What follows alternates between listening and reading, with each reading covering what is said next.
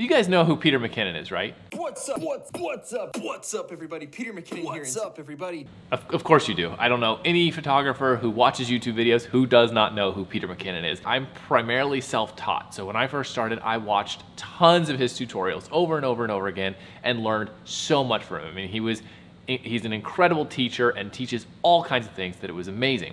Now, I don't know if you remember, but he had something called a 2-Minute Tuesday, which were always really cool little tutorials that he did in 2 minutes that were never actually 2 minutes. So I thought it would be kind of funny to create like a little joke on that and have a several minute Sundays, because who knows how long they're gonna be, my videos. So anyways, welcome to a several minute Sundays. Will Simpson here, and welcome back to wait. If we're doing a kind of a Peter McKinnon kind of joke, let me start this over. What's up, everybody? Welcome back to Several Minute Sundays. That just doesn't work for me. I don't think that works for me. Anyways, shout out to Peter McKinnon. This is just fun.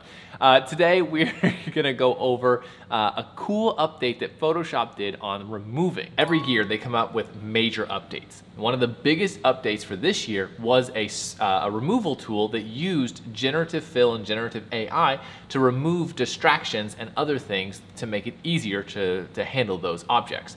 So here's our first image that we're gonna work on. Now we're gonna go to the removal tool, which is down here, remove. You can press J on the keyboard, but for some reason it's selecting the spot healing brush. We want the remove tool. So let's click this. Then you go to find distractions. Now you see two options. You have wires and cables and people. So let's click wires and cables, and it is going to remove, well, it should theoretically move all of the wires and cables from this image. Now, this is the first time I'm using this, so you and me are experiencing this for the first time. Unless you've watched other YouTube videos on this, then in that case, you're ahead of me, which is okay. So we're gonna see what happens. Now, it seems to be taking a wee bit of time, so I'm gonna speed this up and get to the result. 3, 2, 1, and we are done. Now, if I'm being honest, that took a surprisingly long time, almost about 10 minutes to do. But if I'm also being honest, it did a way better job in a way faster time than I could ever do. Now there are a few little points here. If you noticed, we have some lines here, some weird colorations here, again, some weird colorations over here, and just some odd things. But overall, it's not that bad. It's definitely workable. Now a couple of points for this stuff. So I'm gonna completely undo what we just did, so Command Z. There's a lot of lines here. This is a pretty difficult setup here. To make this easier, to do this in a different way, a little bit less destructive and more manageable, you're gonna create a layer here, a blank layer just like this.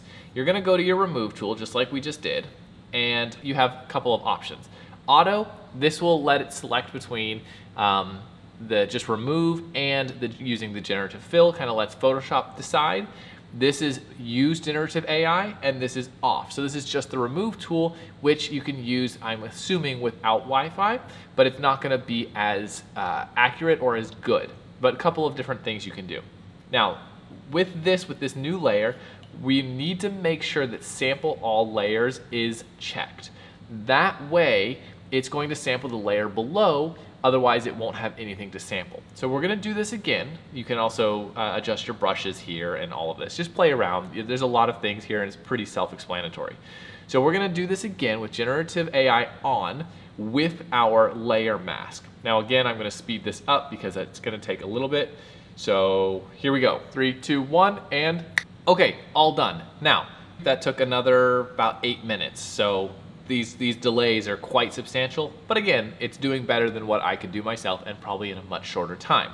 Now, the reason that I did this layer is because now I can create a mask on this layer using the brush tool with black as the foreground. I can paint back parts of this image, and then I can adjust it as needed. So I can bring back this spot, or I can fill it another way, but it allows me to reconstruct parts of the image that maybe the generative AI didn't do so well, and then I can correct it myself. So that is one benefit of doing a layer on top of your image and selecting those layers when you do the generative AI remove. So overall, this is a very, very cool feature that in simpler images will probably work really well. I invite you to test it on your own images and see how it works. But let's get on to the next thing that this remove tool is pretty cool at. But before we get into that, my goal for this video is 1,000 likes. So if you could quickly hit the like button and subscribe if you haven't already, that would be super, super helpful. Also, at the end of the video, I will link a bunch of goodies, presets, freebies, downloads, all of my gear, everything in the description. So make sure to stay to the end and check that out when you're done. So let's go into the second feature of this removal tool. And for that, we are going to open this image right here. And this is from a wedding that I shot a while ago. And okay, that's fine. We don't need to worry about any of that. And we're going to just come over here and put on a quick little preset. Good, nothing fancy. Not even gonna worry about putting this massive edit on it. Actually, I'm gonna lower the exposure just so it's a little bit more workable. There we go. Okay, good. Fine, that'll be done for now. Open. And we are going to remove these people. So first thing we're gonna do is do our layer.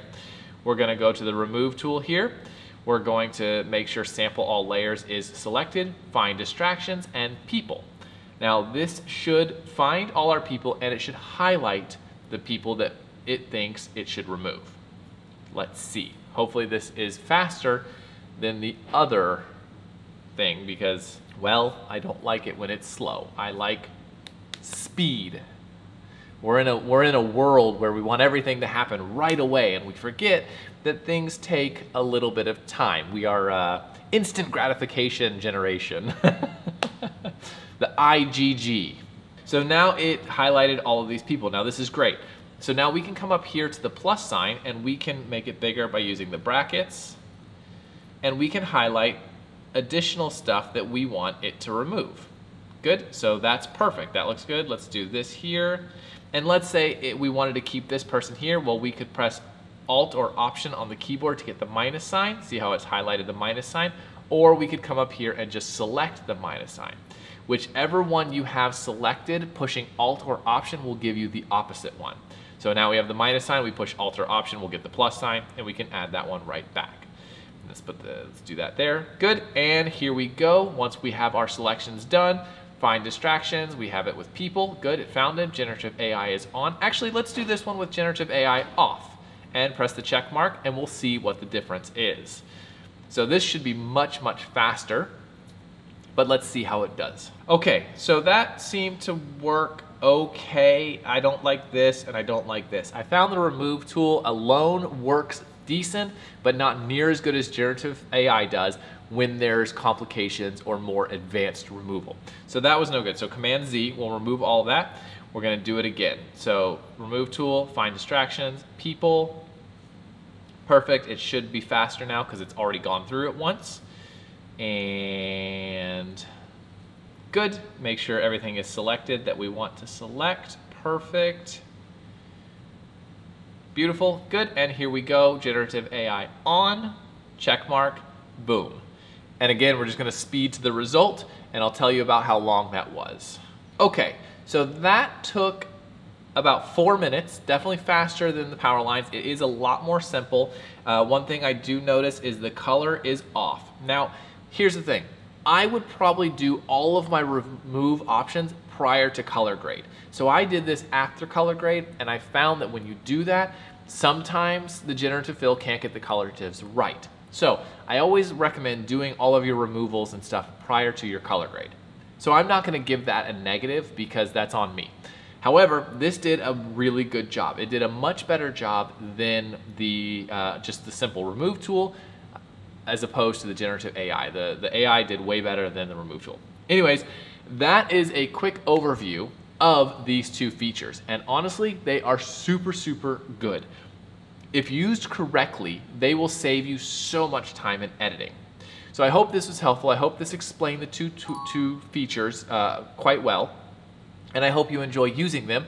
I hope you enjoyed my several minute Sundays. I actually have no idea how long this video was. I'm gonna estimate about 8-9 minutes, so several. That falls into place. And if you haven't already, remember, the goal for this video is 1,000 likes. So hit the like button, subscribe if you haven't already. Here's 2 videos that I recommend that I think you'll really enjoy. Click on one of them, and I'll see you over there. Have a good one.